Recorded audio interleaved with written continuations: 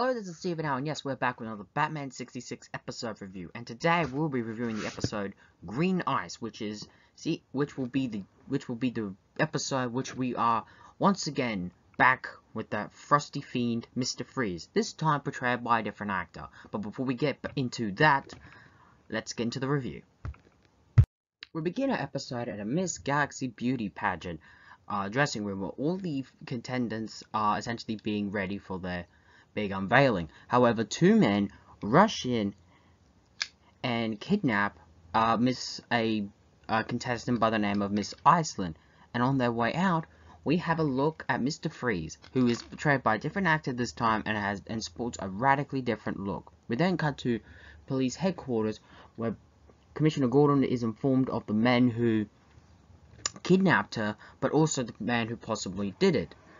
Now, what I got to appreciate here is how they essentially are saying how notice how Mr. Freeze has a new head, a new look, because this time he's wearing a jet neck collar, which essentially is designed to keep his head cold. And I just don't know, and I just like how they at least acknowledge that. While this is happening, they look through just as they're about to call Batman, they look at the air vent and notice Mr. Freeze is there, hiding in the air conditioning vent, and uses his freeze gun to freeze Commissioner Gordon, Chief O'Hara, and their entire office. But while this is happening, the dynamic duo are alerted to Commissioner Gordon's peril through the bat phone and quickly make their way down the poles. We then use the opening credits and they're driving their way there. They then get to police headquarters just in time and manage to essentially get into Commissioner Gordon's office and save Chief O'Hara and Commissioner from essentially dying from sub-zero temperatures. We then cut to essentially a press conference, kind of like they did in the movie, where the newspaper just wants to know what the hell happened. And here we get introduced to Nellie Majors, who will play a huge role in this episode and its second part. Just as that's happening, Mr. Freeze has sent a giant block of green ice which contains money inside, which the newspaper reporters perceive as essentially a bribe to keep quiet of what's happening. And this is a step in Mr. Freeze's plan to ruin the image of Batman and Robin. We also reveal that he's kidnapped Miss Iceland to essentially turn her body temperatures to essentially very low degrees and essentially make her his wife. Essentially, Mr. Freeze wants someone to live with, like a partner type of thing. And I think that's a really interesting plot for this character to go. And it wonders, did this influence the Nora character years later? However, we can't dine on that right now, as Mr. Freeze has two of his henchmen dress up as Batman and Robin for essentially a big caper that he plans to do. We then cut to Bruce Wayne and Dick essentially at Wayne Manor, along with a bunch of guests having essentially essentially a pool party, where the pool is dyed green, and essentially everyone's enjoying themselves. But Batman is realizing that something's odd, because emerald in the underworld means green ice.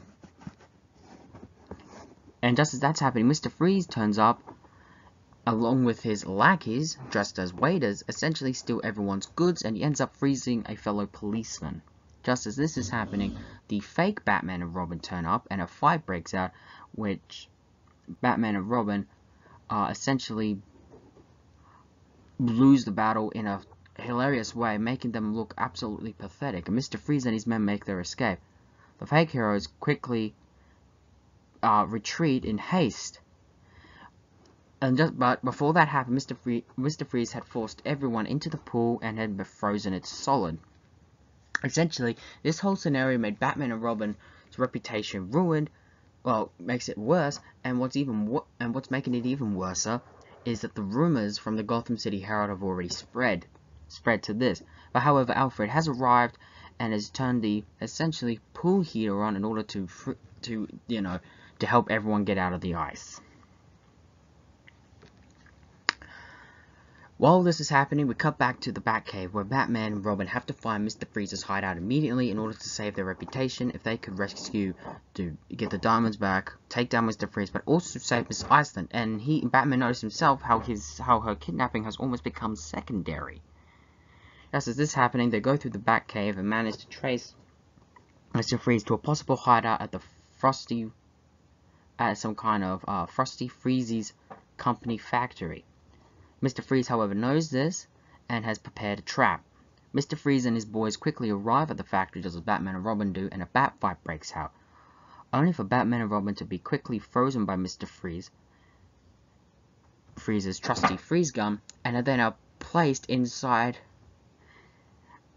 in essentially the thing that makes our Frosty Freezies, and essentially plans to turn Batman into legit Frosty Freezies. And that's where we end our cliffhanger for this episode. With the cast, of course, Gordon and O'Hara, complete idiots, buffooneries. It's almost become a trademark. I like how Batman and Robin's reputation is essentially playing a bit of a role in the story, something really interesting. And again, we get to see more Bruce Wayne and Dick Grayson, which for me is always really fun.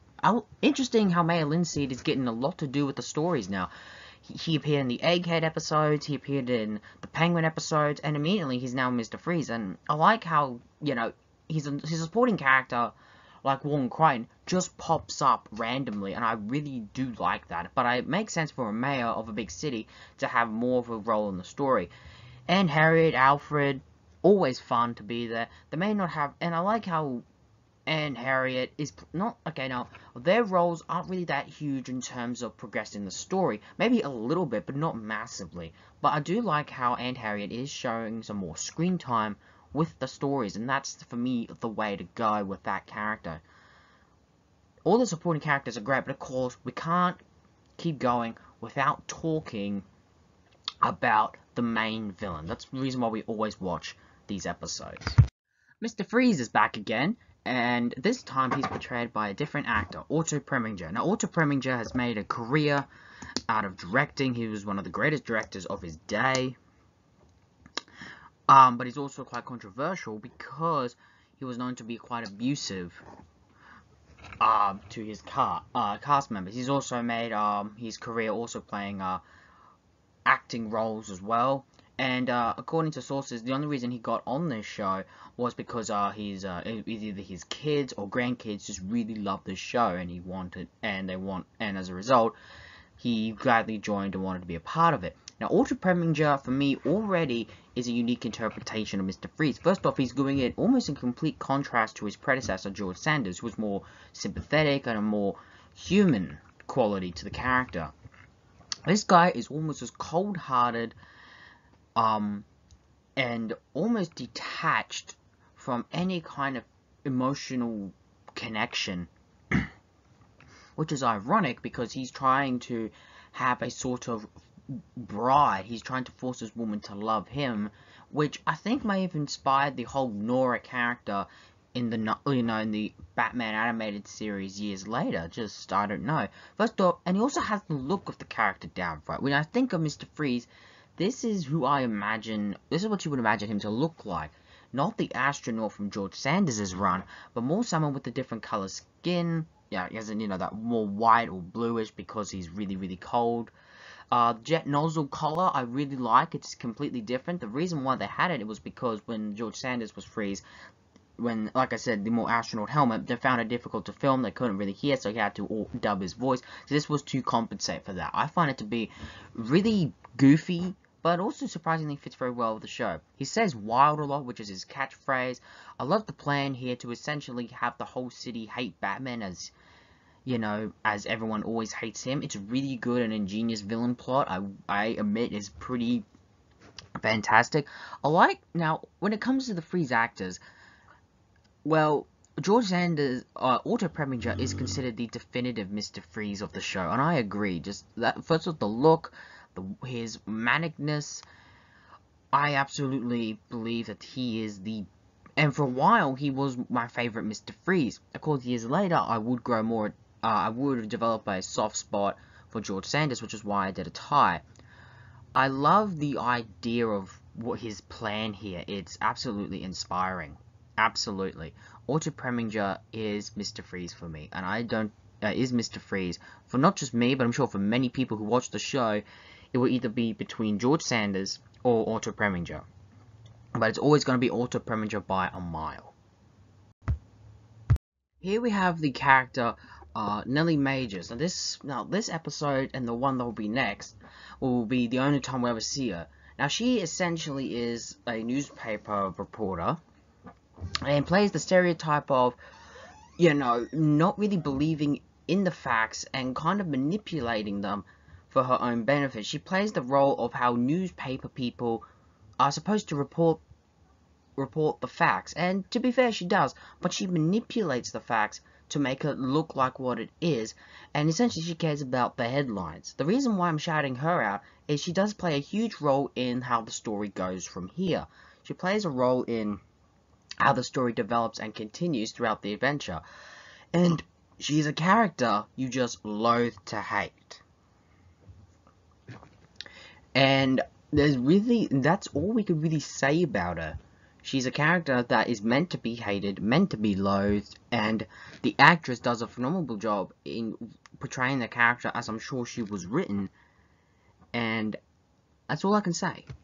So far, Green Eyes for me is an episode I really like. It's not on the same par with the Freeze's first debut two-parter, which I feel will always be the better of Mr. Freeze's episodes, but for me, so far, Green Eyes introduces us a completely different take and a completely different look on the character, something that would, I'm sure, inspire future generations of the character going forward to essentially be the closer to the more definitive look.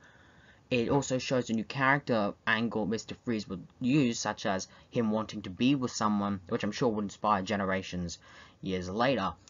I also gotta admit, I really like the idea of him hating Batman and wants everyone to hate Batman just as he feels hate, something I don't think any villain's ever done. The first Mr. Freeze wanted to just humiliate him. This is different, and it's a really interesting plot. I also like how, it's a differently written plot. If I could really have one fault with this, I would kind of say it's the production. Now, not to say that the sets in that aren't great, they are great, but with the first one, you had, this, you can tell they had a really big budget for that episode, with the whole, in areas where you can keep cool. This kind of feels a bit lame that they didn't do that. I'm not sure why, but that's my real gripe.